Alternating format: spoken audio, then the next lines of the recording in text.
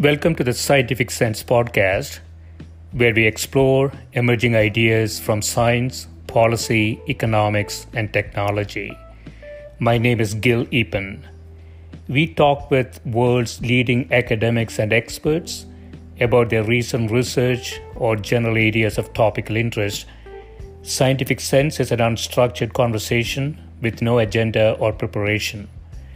We cover a wide variety of domains where new discoveries are made and new technologies are developed on a daily basis. We are most interested in how new ideas affect society and help educate the world how to pursue a rewarding and enjoyable life rooted in science, logic, and information. We seek knowledge without boundaries or constraints and provide unedited content of conversations with researchers and leaders who love what they do. A companion blog to this podcast can be found at scientificsense.com, and this podcast is available on over a dozen platforms and directly at scientificsense.net. If you have suggestions for topics, guests, and other ideas, please send them to info@scientificsense.com, and I can be reached at gill@eapen.info. My guest today is Professor Charles Lipson, who taught international relations at the University of Chicago, where he was professor in political science and the college. His research deals with international cooperation and conflict and with political aspects of the world economy. Welcome, Charles. Delighted to be with you, Gill. Yeah, thanks for doing this. So, as I mentioned, I don't have a lot of knowledge in this area, Charles. What I think about typically is science and economics. But I want to sort of reveal my bias and ask you a few questions looking forward. So one of the things I want to say up front is, the quote from Edgar Mitchell. I don't know if you know it. This was an astronaut from the Apollo 14 mission. When he was looking at the Earth from the moon, he said something like, "You develop an instant global consciousness, a people orientation, an intense dissatisfaction with the state of the world, and a compulsion to do something about it." He says you want to grab a politician by the scruff of the neck and drag him 250,000 miles out and say, "Look at that, you son of a bleep." This quote talks to me quite a bit. Obviously, from the space, we don't see any countries. We don't see U.S., Mexico, India, Pakistan, Israel, Palestine, not even Russia, Ukraine. It just seems like, it's a place that seems to be in distress. And so what I want to ask you is, what is the status of, sort of international relations? We hear a lot about democracy in general. Do we really have democracy today in the world? We have democracy in many countries, led by Western Europe, North America, and Korea, Japan, Taiwan, Australia. But democracy is under threat in a number of areas, and the people who wrote about the end of ideological conflict when the United States finally won the Cold War and the Soviet Union collapsed, I think all that optimism has declined not only with the rise of China, but with people becoming very aware of the high levels of repression, even genocide within China. Right. And, even other countries, India, for example, the largest democracy is sort of a one-party democracy today. We have the US, I sometimes think about a thought experiment. So suppose a group of extraterrestrials land in Washington and we sort of teach them what democracy is. Every person has a vote regardless of color of skin, sex, religion, and so on. Right. And they vote for one of the candidates, regardless of the color of the skin, sex, and religion. And if they analyze what happens in the U.S., would they consider that to be democracy? Well, the United States has never been a pure democracy. It was always a representative democracy, so that Yeah. we, for the most part, as you stated in your hypothetical example, we elect representatives.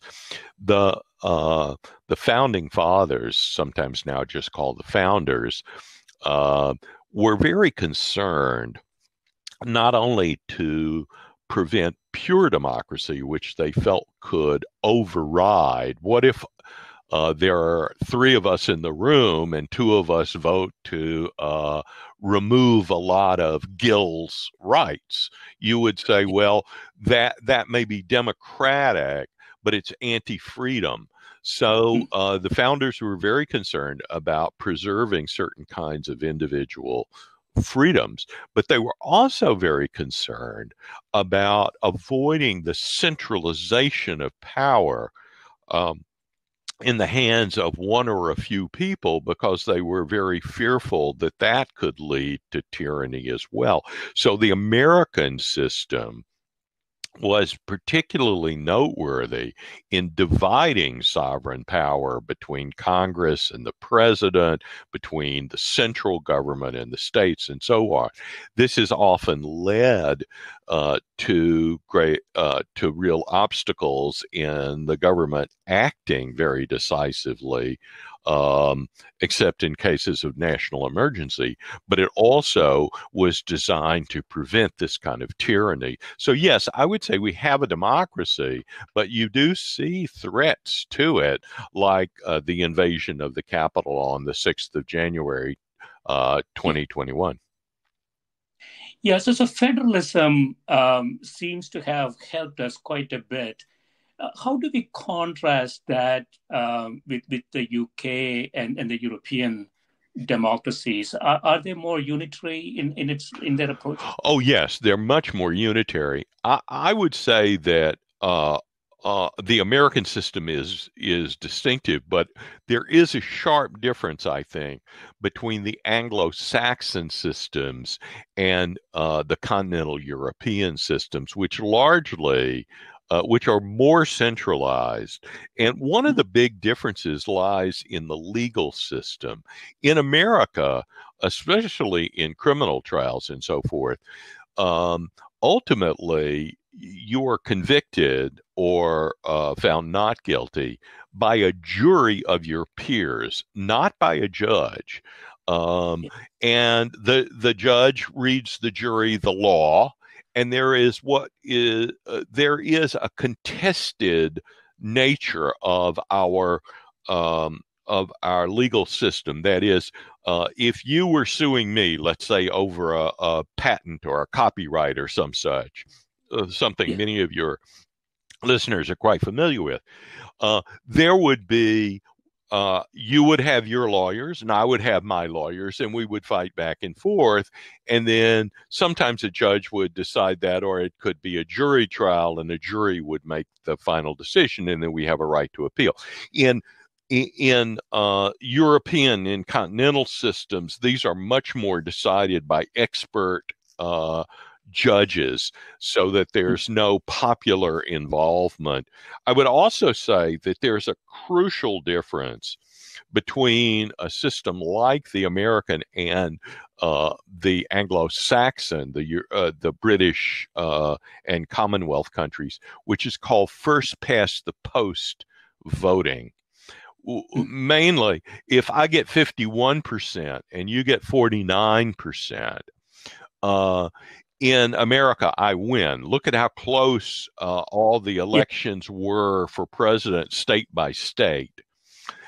Right. But in most countries, we would basically get the same number of parliamentary representatives. Yeah.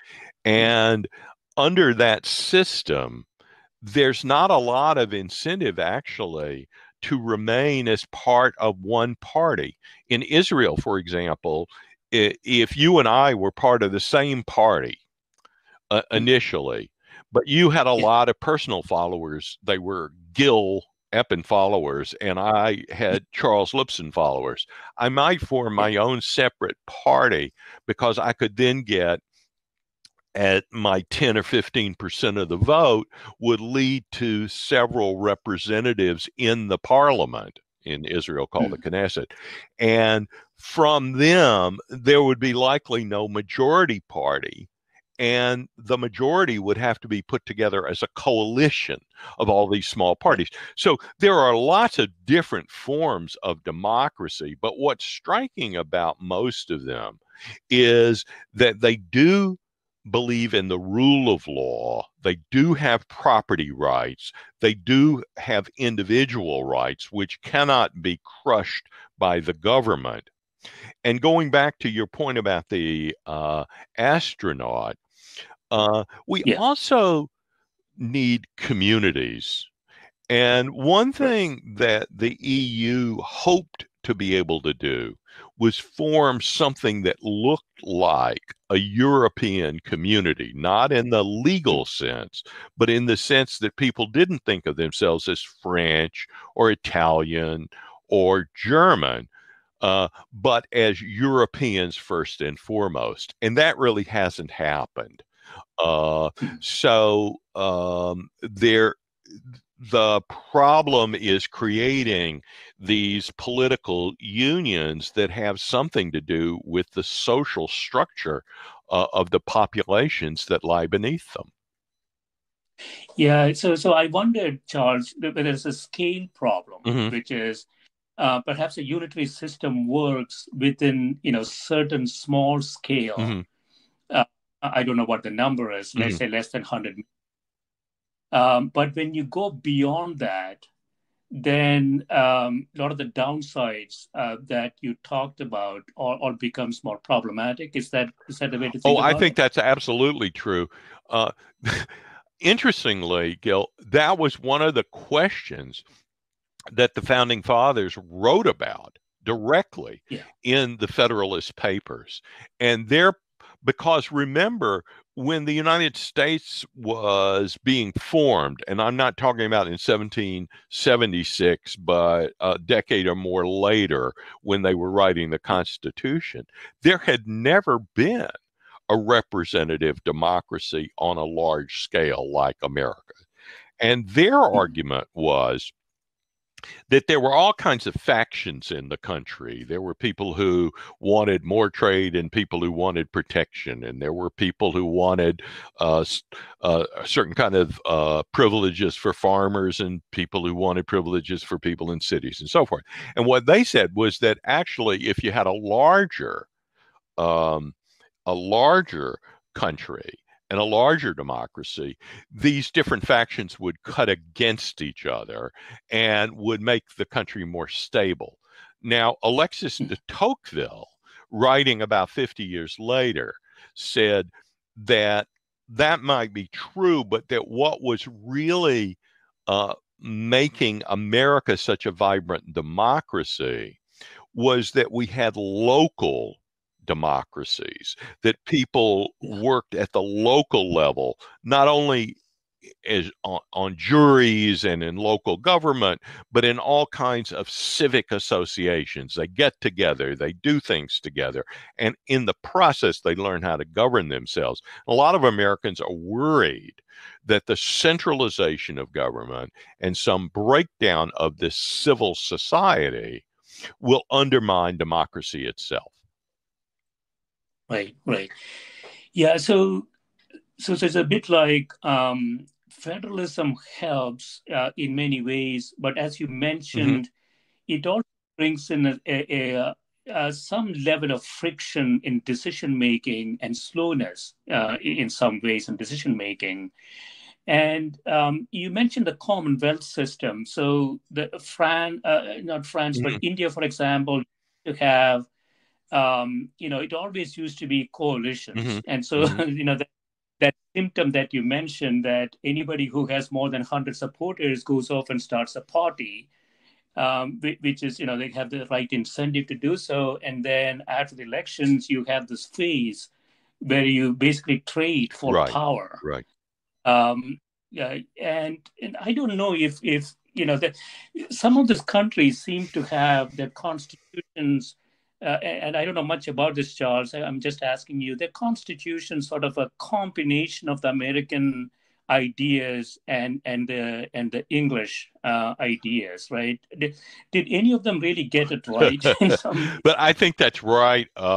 In the Commonwealth countries or former British colonies and so forth, like India. Of course, to me, one of the biggest questions is how did India become a country? I mean, it's really a large geographic area that was never ruled as a unity until it was brought together in various imperial conquests, the last of which being the British.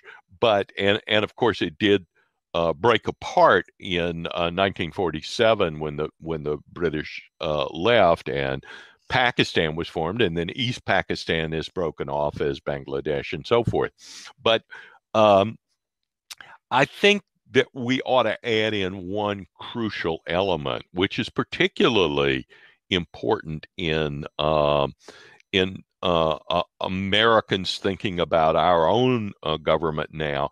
And it's been a real problem in India, and that is bureaucracy, big bureaucracy. Now, it's important to understand that when bureaucrats make decisions, they are not democratic decisions. And unless elected leaders have real control over those bureaucrats, then you're being ruled by unelected people. Now, there's a second problem, which India and many other countries have seen, and it was been really true in the United States. The larger bureaucracies become, and the more regulations they put in place, the more economic growth and innovation is inhibited. That's not to say that we need no rules. Of course, we need rules, clear rules. But when you get very detailed regulations, those can only be made by bureaucrats. And what they tend to not take into account is the cost of complying with the regulations. Let me add one additional thought, because I think it's not obvious to people. When a lot of the regulations are much easier to comply with if you're a big company than if you're a small company. So that tends to give an advantage to Amazon over a small online retailer. My son is the head of technology for a small company that's an online company. And as soon as rules began to be imposed for different taxes in every different jurisdiction, each city could impose its own taxes on a sale online. That was very easy for Amazon to comply with and didn't cost them very much, because they could amortize the cost over trillions of dollars in sales. But if you're a small company, that's a very expensive proposition, and it gives a huge advantage to the big companies. Right. Yeah, so here is again a scale problem. So bureaucracy, as you mentioned, Charles, the saying goes, the English invented the bureaucracy and the Indians perfected it. And it's increasingly a problem for the US as well, as you say. When we look into, let's say, New Zealand, South Korea, these are countries that are very efficient from a decision-making perspective. They seem to move, very in a very nimble fashion when there's a risk and so on. And so are those systems, again, is this just a size issue that we are dealing with? Well, there are a lot of problems related to bureaucratic lethargy and the costs it imposes on society. And I'm not sure which societies. I mean, we know that some societies have gotten it better than others, but it's not clear to Yeah. me exactly why that is so.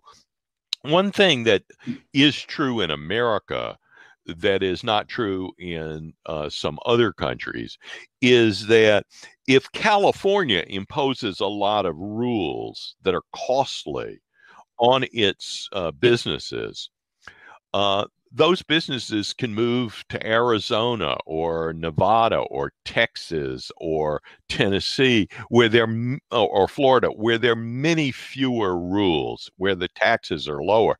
So that keeps some pressure on them.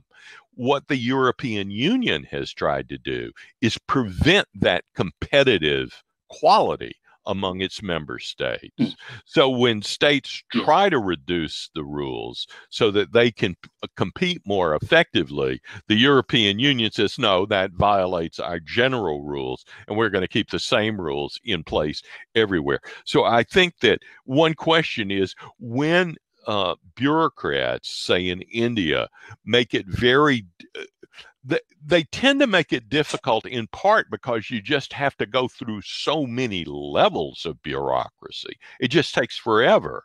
And the same is true now with environmental permitting in the United States. If you look at the Pentagon, the biggest office building at the time in the world when it was built, the whole Pentagon was built from the idea to completion in 18 months. 18 months. And Yeah. in fact, when each section of the Pentagon was completed, it was occupied. So the building began to be occupied well before the 18 months was up. You couldn't even get an environmental permit in 18 months now. It would take years to get an environmental permit. And you can see with Keystone Pipeline, you get the permit, then they revoke the permit.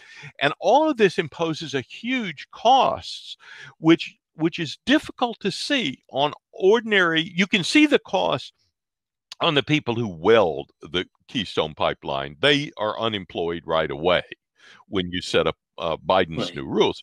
What you can't see is the overall costs on the economy so easily. Those are very real, and you see them in India, of course, all the time. Right, right. Yeah, I think that is an important issue. So, as you mentioned, if I have a high regulation in California, I have substitutes. I can move to Florida, but that is not the case in Mm-hmm. EU, right? If I'm a successful company, it is not really possible for me to pick up and go to France. And it is the same in India too. So your products and Mm-hmm. services are sort of custom designed for locations that you're sort of pinned down in small geographies, that you don't have the substitutability that we That's an have in the interesting US. point there. You're really making 2 points. One is there a unified market for goods and Yeah. services? And that was one of the reasons uh, that England had such a head start over the continent in terms of the first industrial revolution, the one with cotton spinning and all of that. There was a unified market within Britain, not only England, but also Scotland. And Ireland were all part of a single market. And then the second question is whether you can escape rules by moving to another location. Um, you know, we all know the term robber baron. Do you know where the term originated?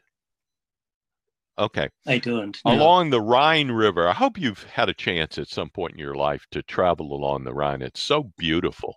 Um, but Yeah. along the Rhine, there were many, literally dozens and dozens of small principalities. There wasn't a unified Germany until the middle of the 19th century.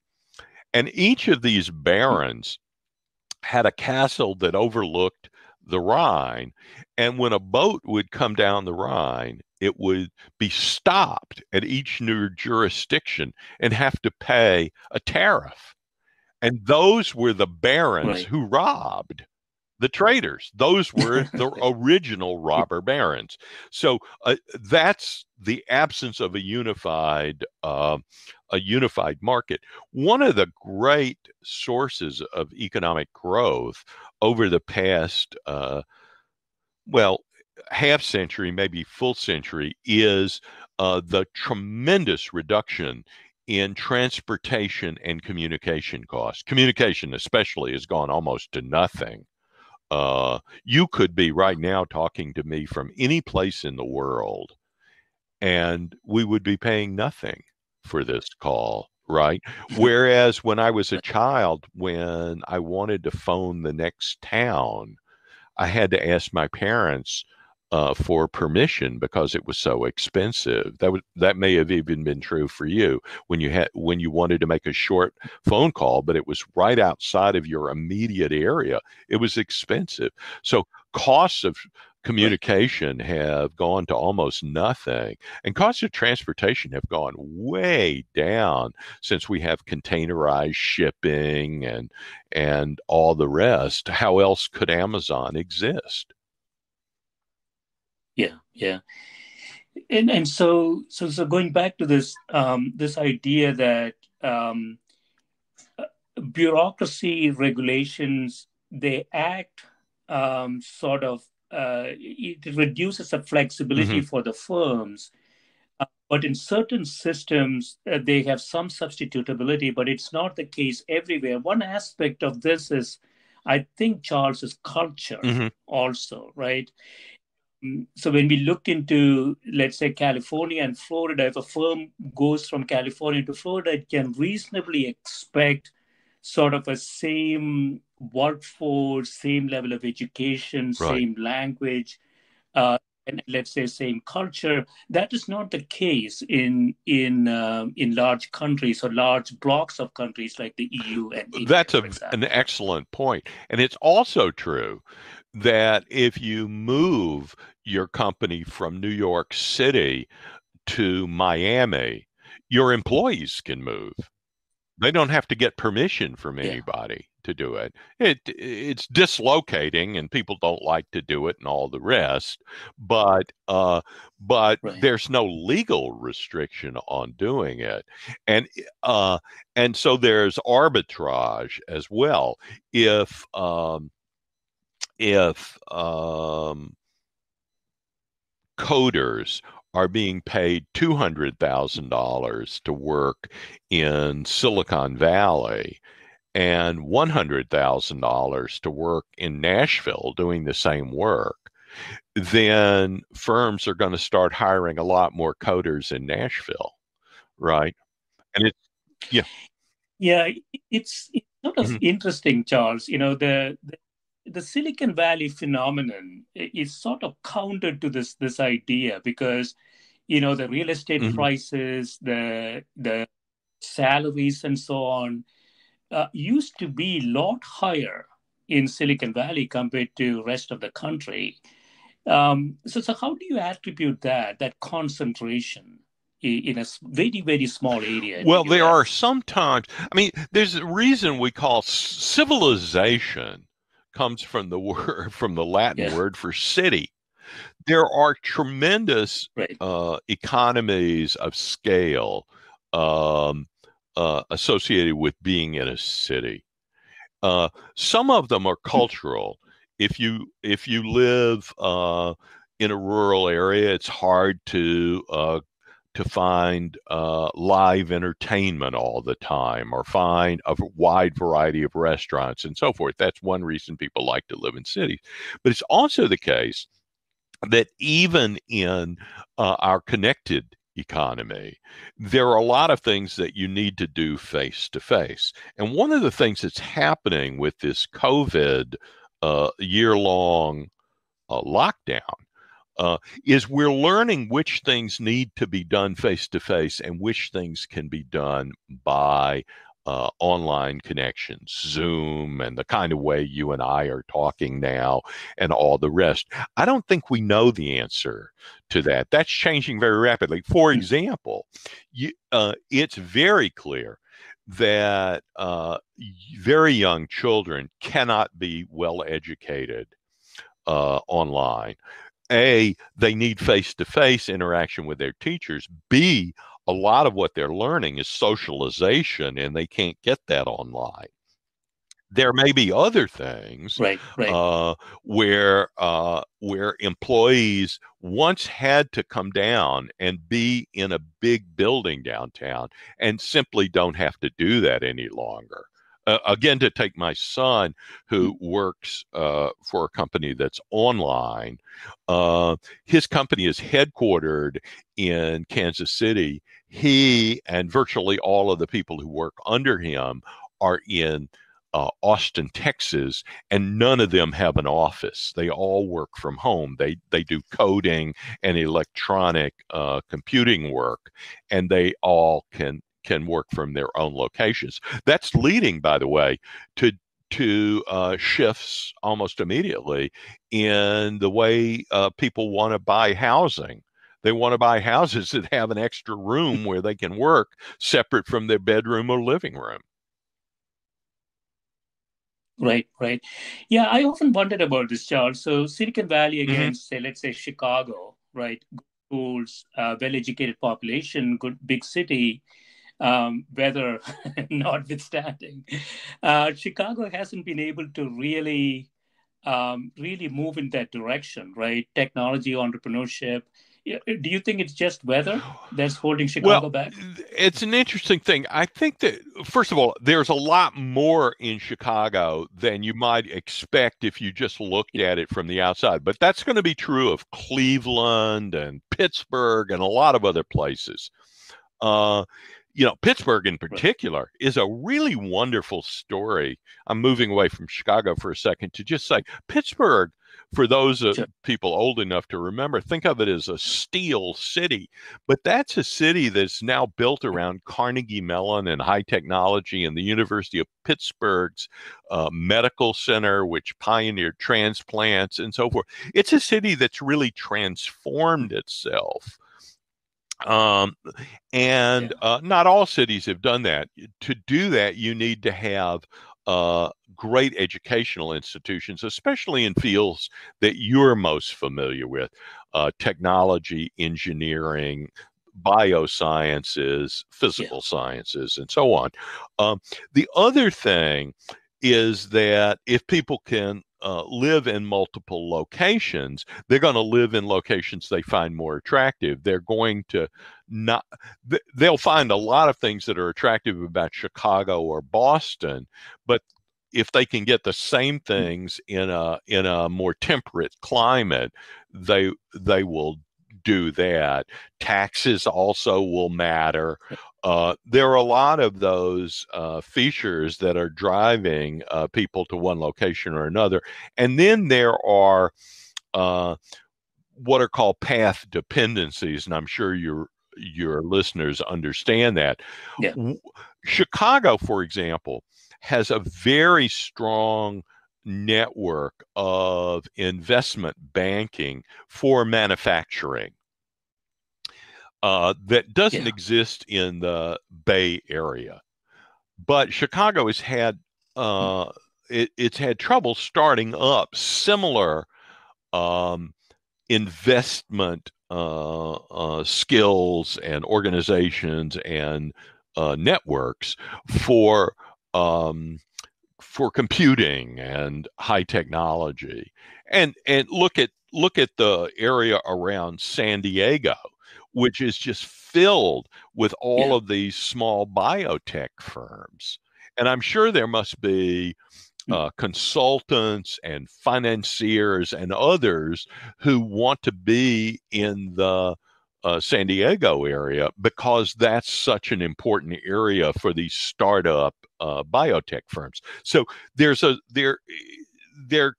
can be some geographical advantages to these things, but look, manufacturing, it's a good thing for the Midwest to have a lot of focus on manufacturing, and Yeah, manufacturing is becoming increasingly high tech too. that's right. Yeah, so path dependency, in some sense, you have to have some critical size before it really takes off.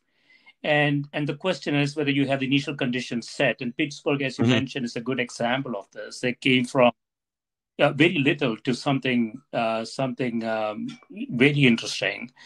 And perhaps there's some sort of comparative advantage issues here. As you mentioned, manufacturing in Chicago, a lot of space and investments going into manufacturing.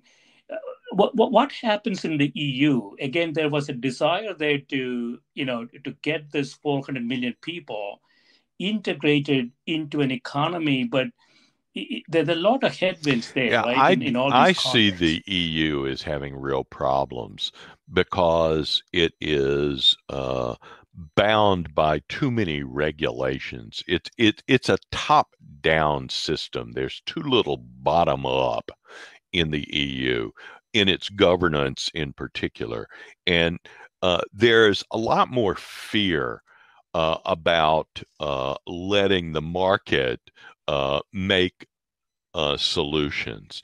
Uh, there's a, you can see that in America too. The Democratic Party is much more committed to centralized regulatory policies than the Republicans are. Uh, and those have real impact on growth. There are other problems. The EU um, has a much more serious migration and integration problem because of migration from North Africa and Yeah, the Middle East. But I would say that that's not completely separate from the other issue we were talking about. If you look at how Americans are integrated with each other, how you come to be integrated with all sorts of Americans. You may come from a South Asian background, somebody else comes from a North African, somebody else has had a family that's been in America for multiple generations, and so forth. Where do they become yeah, integrated? They become integrated at the University of California at Berkeley, and then in their jobs. But if those, yeah, but the job market, the more flexible the job market is, the more you're going to have all this kind of mixture according to what people's skills and abilities are. Uh, if you right. uh, if you get lifetime tenure in a job, which is true in France, after about 6 months, right?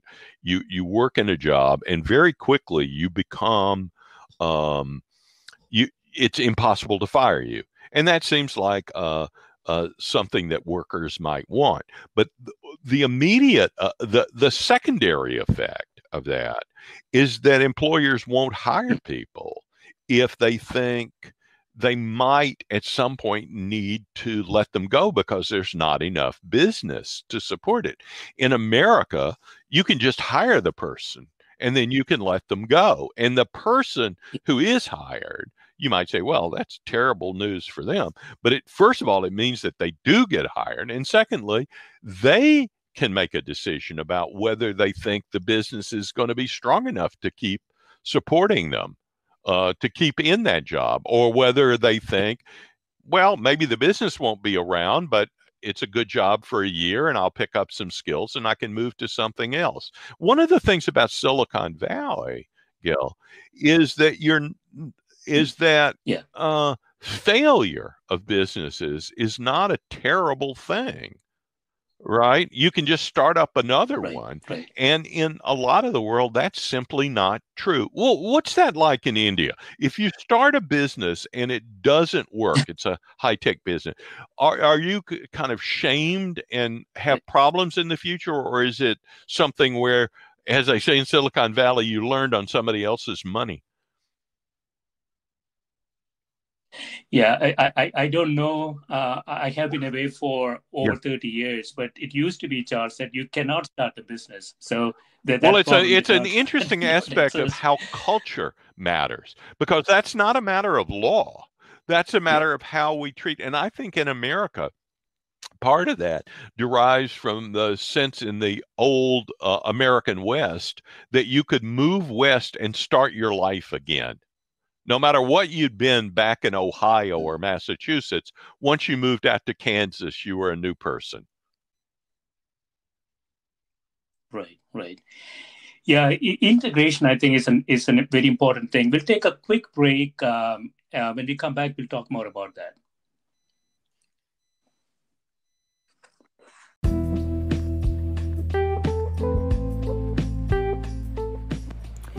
This is a Scientific Sense podcast providing unscripted conversations with leading academics and researchers on a variety of topics.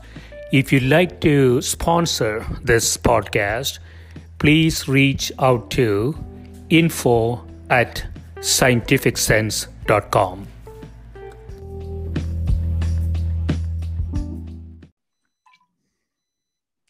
So we're back. Charles, we were talking about political systems across the world and related differences in terms of growth, employment, and so on. One of the things that we were talking about before the break is integration. And I want to get your perspective on this. So, integration is not a property of the system. For instance, you can have very autocratic, non-democratic systems getting high levels of integration. Mhm. And if integration is important from an economic growth perspective, how does that play into the political systems matrix, so to speak?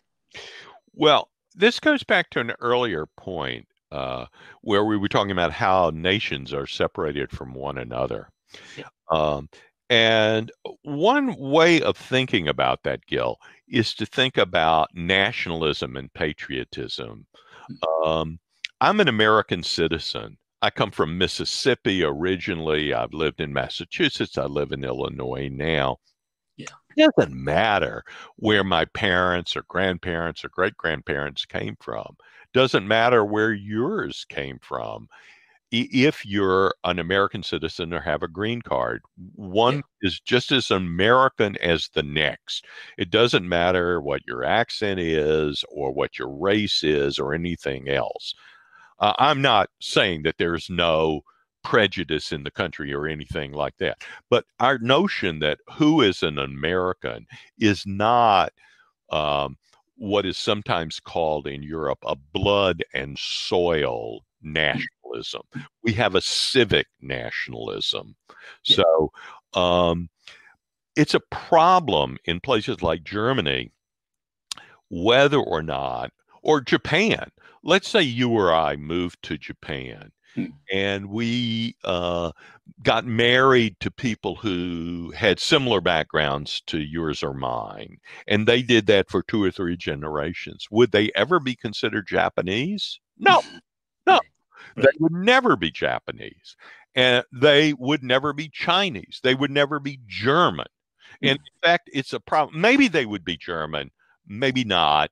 It's certainly the case that third generation immigrants to Germany from Turkey are not, they may consider themselves German, but a lot of other Germans don't consider them German. And that's a different kind of nationalism. So, there are differences, and my sense is that England is much better on that than the continent. Yeah. It doesn't have that kind of blood and soil nationalism, but closer to civic nationalism. And America and Canada clearly have, and Australia and so forth, all have this kind of civic nationalism. Where the integration problem arises in America, first of all, it arose over race for for centuries, and really was only eliminated as a legal restriction in the mid 1960s. Now the problem is whether people on meritocratic grounds are getting ahead. And if people are not getting ahead, is it because they're being discriminated against or because they're simply not meeting general standards? And if they're not, why are they not? One of the interesting things to me, Gil, is the rise of Hispanics, not just in population, but their Right. rise socially and economically. It's sometimes missed because we average across Hispanics. But if you look at second and third generation people who've come from Mexico and Central America and South America, they're Yeah. doing just great in America. Yeah, and it's a large population. I think it's 20% of the country now. So, so yeah, I wondered about. So I've been a U.S. citizen, Charles, Mm-hmm. over 25 years. I never really thought about integration issues this way, but Mm-hmm. last 4 years have been sort of an eye opener for many people. Right. And I wondered if you get the same answer if you go to 50 different states in the US and ask them, who is an American? Will we get uniform answers, you think? Well, you might not. That's an interesting point. It's interesting because the Democrats say that the Republicans are a source of this kind of division, which you were kind of alluding to in your last 4 years. But it's also the case that the Democrats are the ones who are behind identity politics. Yeah, Who is by most accounts, the leading Republican in the race to become the nominee in 2024? She's a person whose family came from South Asia. She's a first generation, right, right. and she was governor not of some sort of urban northeastern state or California. She was governor of South Carolina. Yeah, So, we need to be pretty cautious about this. And look at South Carolina has a Republican black senator, and right. Georgia has a Democratic black senator. I'm not trying to say that there's not discrimination and so forth, but I think it's a more complex terrain than people are willing to That's acknowledge. And but what I do really think is that we need to get away from identity politics because I think it just drives a wedge between us. We need to stop discrimination for sure, but I think the idea that you are first and foremost uh, a Hispanic American or a Catholic or a Jew or whatever it may be, gay, that I think those are important criteria. I'm not saying people should abandon them as part of their understanding of who they are personally.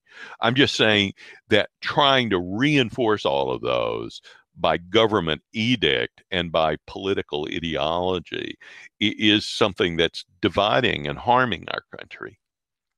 Yeah, yeah, that makes sense to me. So, in some sense, what we're trying to do is to simplify the problem, right? Problem is not that simple because you have a very rich feature set. Each individual is an individual, but has rich feature set. And Mm-hmm.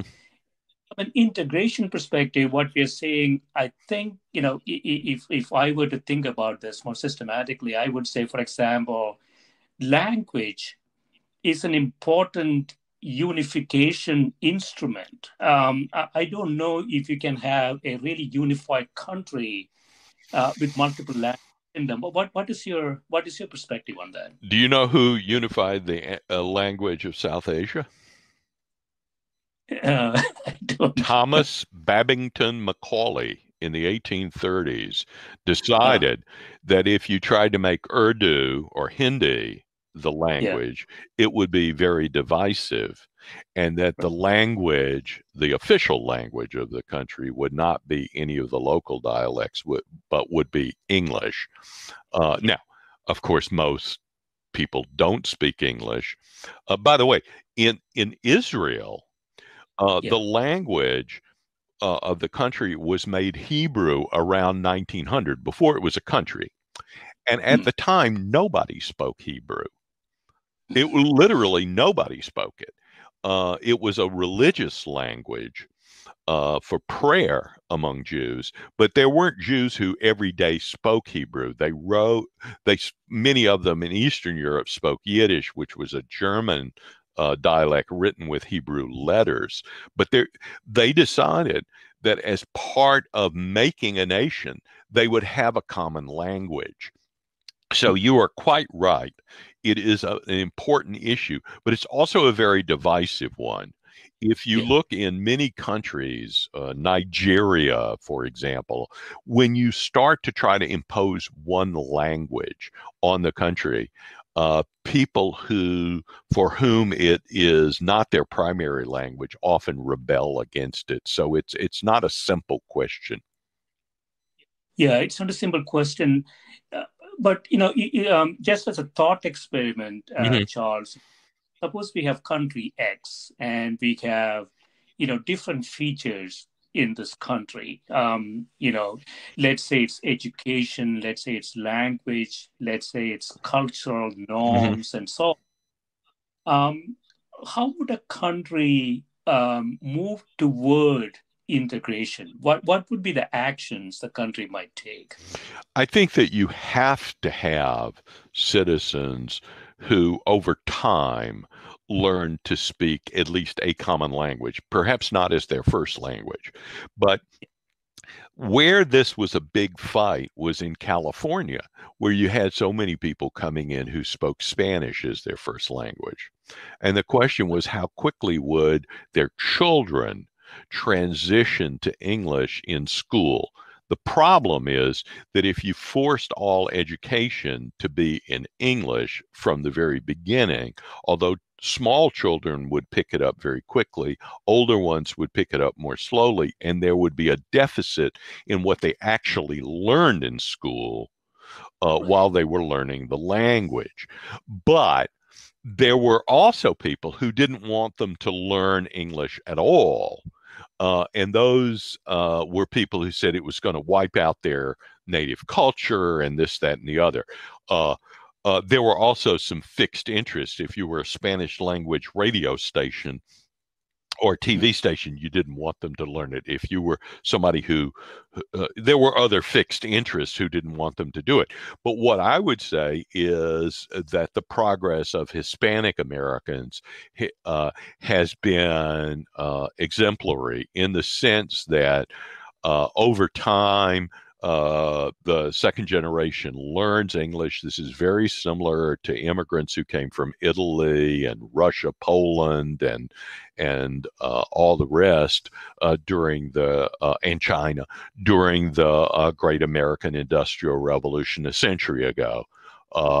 Where it goes slowest is in areas where let's say Chinatown in San Francisco, where there's a large enough population that you can live your whole life speaking only your native language. You can go to a doctor, you can go to a pharmacist, you can go to a supermarket, you can go to a clothing store and never have to speak English. You can speak Chinese.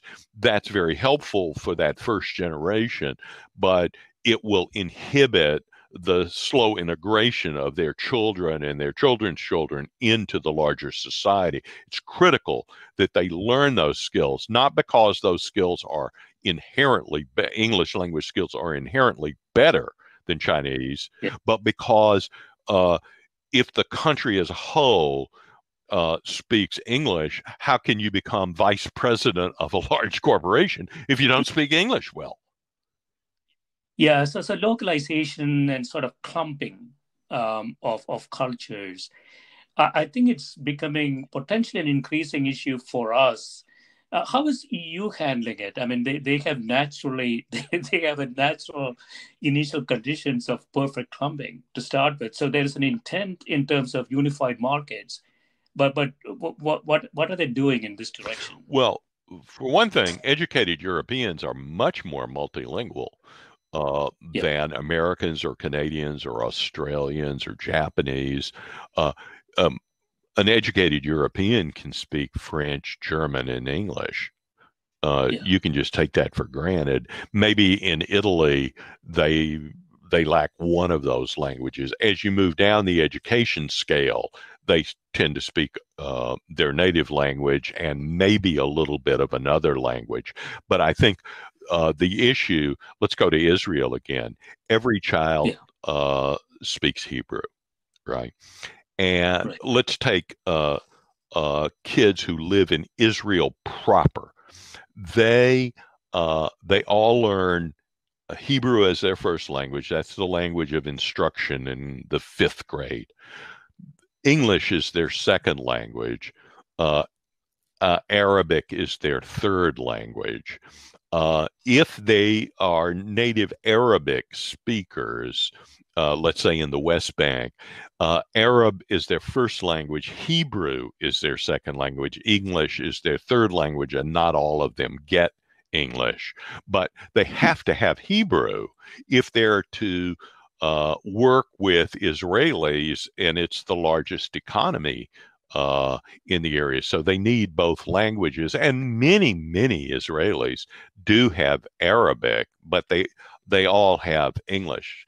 I wouldn't say that all. I shouldn't say all of them. If you get in a cab in Israel, you cannot assume that the cab driver speaks English. Mm-hmm. So this multilingualism.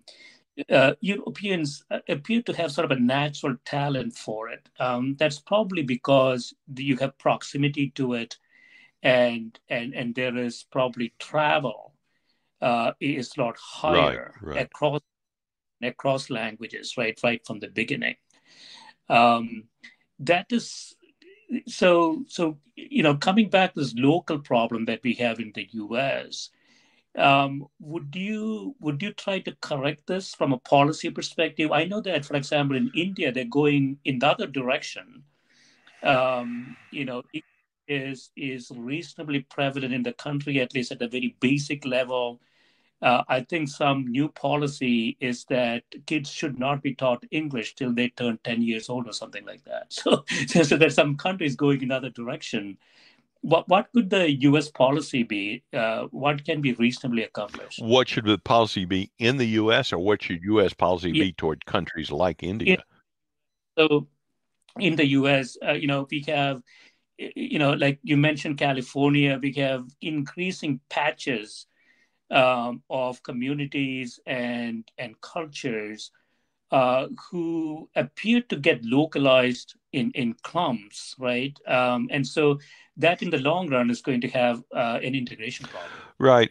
I don't have any brilliant insights into this. I do think everybody who comes to America should have a chance to learn English at no cost. I think that education in lower schools should concentrate first on educating the children and secondarily on having them acquire English.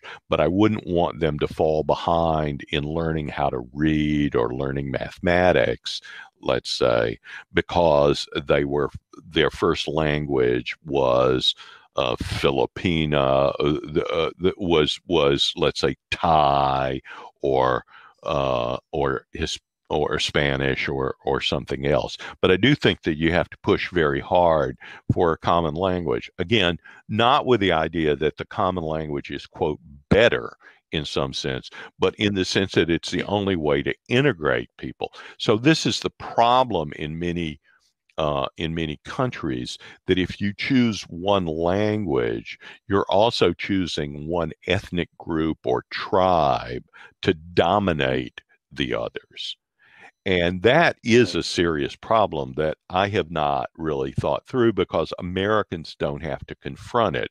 We don't have to say, well, if you choose to speak French, that's one thing. And if you choose to speak Arabic, that's another. And if our country decides on one or the other, it's deciding on which political group will be the dominant one in that country. So we simply uh, have avoided that, and I hope we will continue to. But as I say, I really don't like the identity politics where the identity is not feeling proud of simply the fact that your family came to the United States from one country and mine came from another country, but a kind of continuing feeling that we are somehow separated from each other and are separate groups because of that. I don't think that's so. Yeah, I want to touch on China a little bit, Charles. So, autocratic systems, good leaders, if you look at the metrics, it is phenomenal. They increase per capita GDP by a by a factor.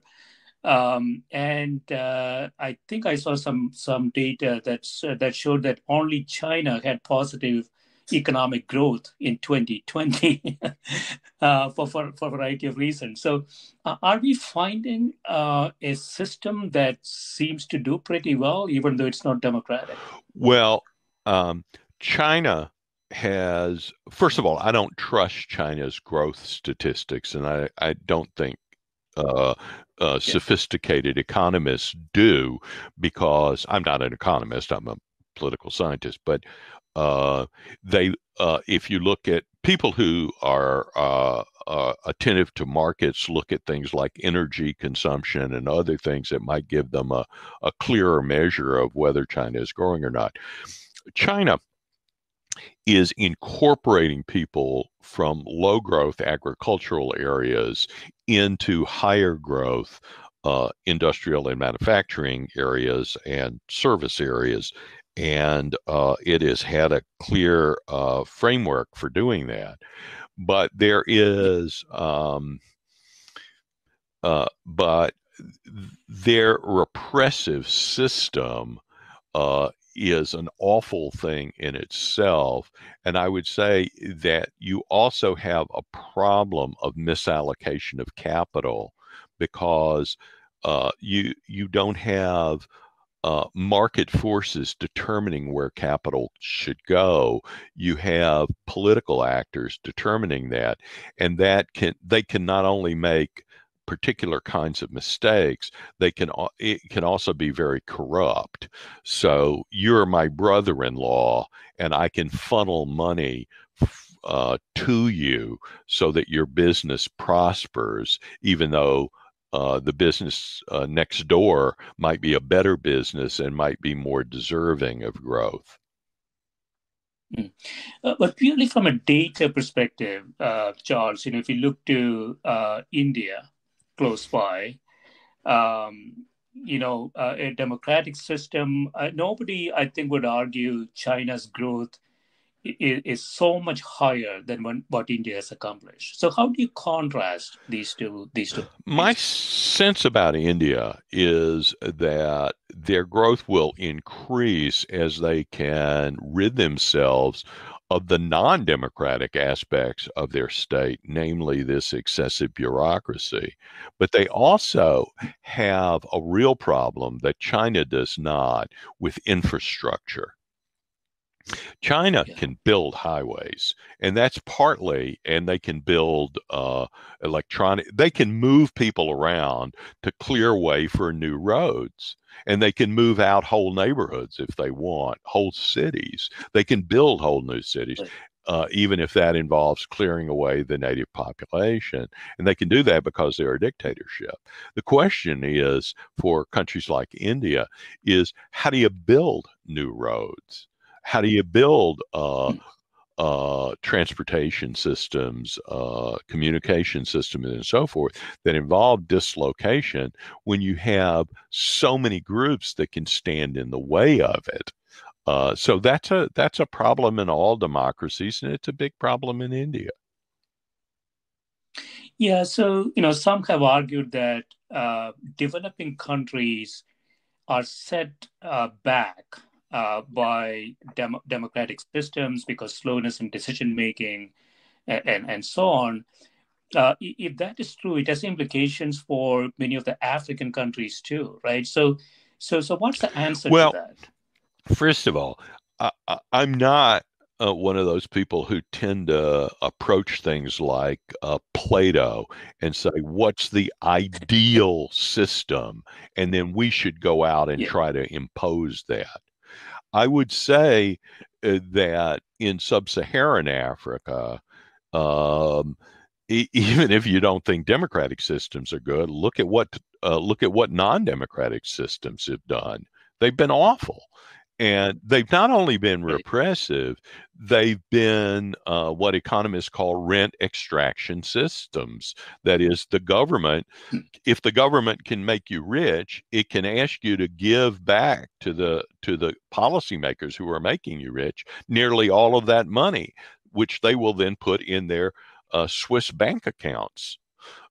So it's a terrible thing if, and you can see even in the United States, the more powerful the government, central government has become, the more it can enrich corporations, the more money they spend on lobbying in Washington to get those outcomes. So Right. I don't know. The question, I guess, in many of these countries is not whether democracy is better than dictatorship, but that they can only grow if there is a stable government and a stable set of rules for property and law, where if you and I make an agreement, we know that it will stick, even if you don't want to stick to it. So if you rent me an apartment in a building you own in California or in Illinois or in Mississippi, and you want to boot me out Yeah. after 6 months because somebody comes in and says they'll pay you more rent, you can't do that. I have a contract that won't allow you to do Right. that. But in a system without a rule of law, you can do that. And because of that, people won't uh people will take self-protective actions which lead to reduced economic growth because they don't want to be in a position where they get cheated. Who wants to explore for oil right now in Venezuela? It's unstable. You don't know. You not only might your oil exploration rig be attacked, you don't know if it takes 5 or 10 years for that project to pay out and become economically successful. You don't know if the government that's going to exist in Venezuela in 5 or 10 years will allow you to keep the project. So you'd be a fool to go in and Right. try to explore for oil there. Whereas that's just not true in countries with a stable rule of law. Some democratic countries have it, some don't. Most dictatorships don't have it. And that's a real problem for their growth. They can be your business at any moment. They can come in, the Communist Party of China can come in and say, we want to own 51% of it. And you'll sell it to us at very low cost. Right, right. Yeah, so the legal system is foundational. It's sort of a Right. necessary condition for a stable Right. stable But you have to have a system. stable society as well. You have to have a stable legal system.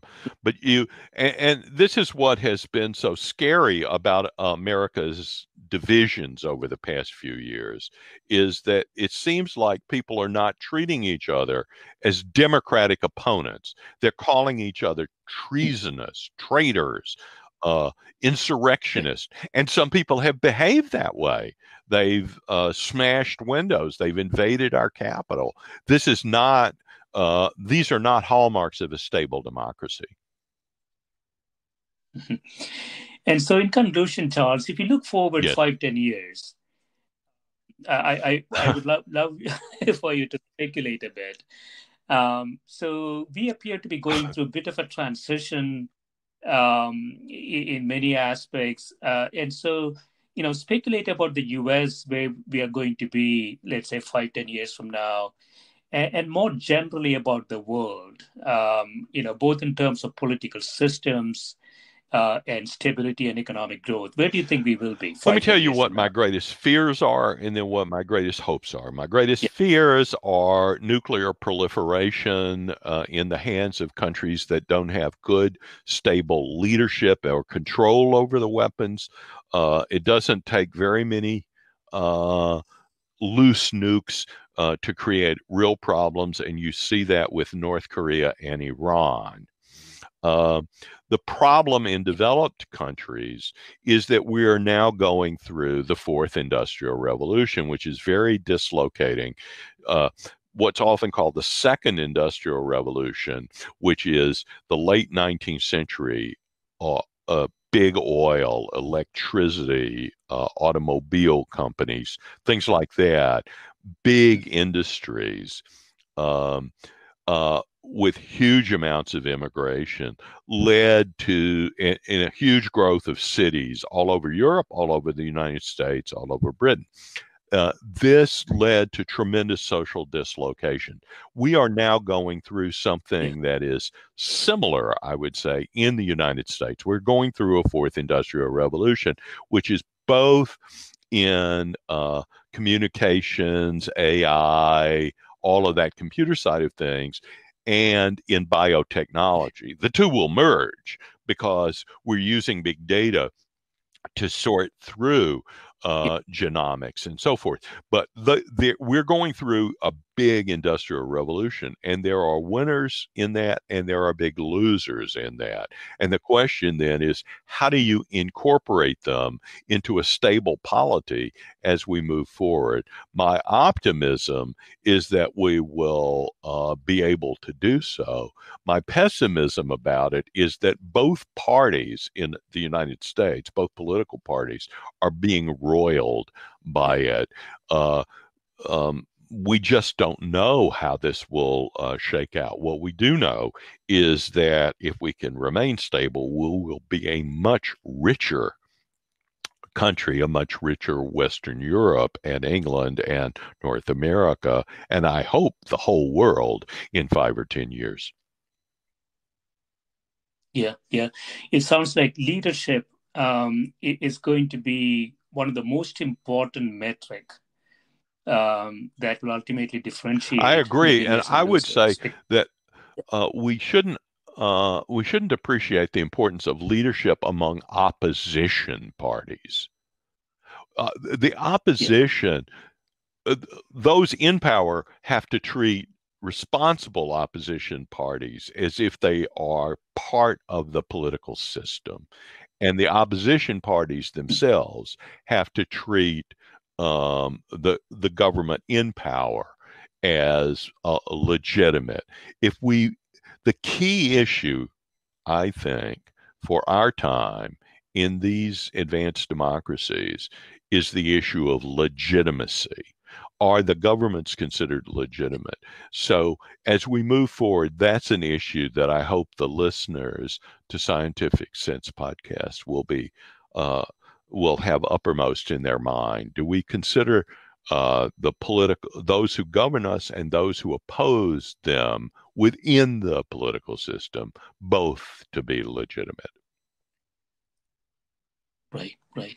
Excellent. Thanks so much for spending time with me, Absolutely my Charles. pleasure, Gill. I hope we'll have a chance to do it again.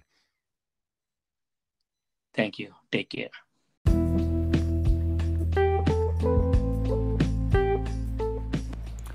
This is a Scientific Sense podcast providing unscripted conversations with leading academics and researchers on a variety of topics. If you'd like to sponsor this podcast, please reach out to info@scientificsense.com.